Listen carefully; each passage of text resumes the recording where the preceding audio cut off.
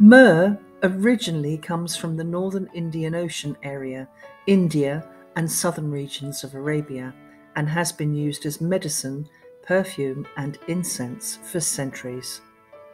It was given as a present to the Virgin Mary at the birth of Jesus by the Magi, or three kings, and was also present in the tomb after the crucifixion. So, what is myrrh and how is the oil made?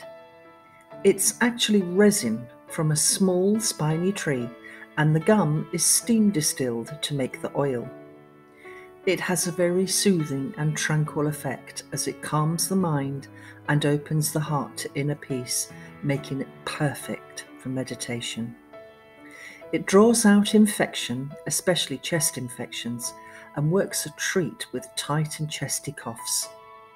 Add 4 drops to a carrier oil with 4 drops of laurel leaf and a couple of drops of black spruce, and gently massage it into your chest area to see the results.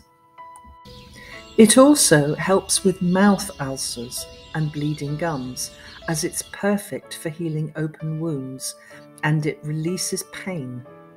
In a carrier oil, mix 4 drops of myrrh with 4 drops of frankincense and 2 drops of chamomile, and apply this to the wound twice daily.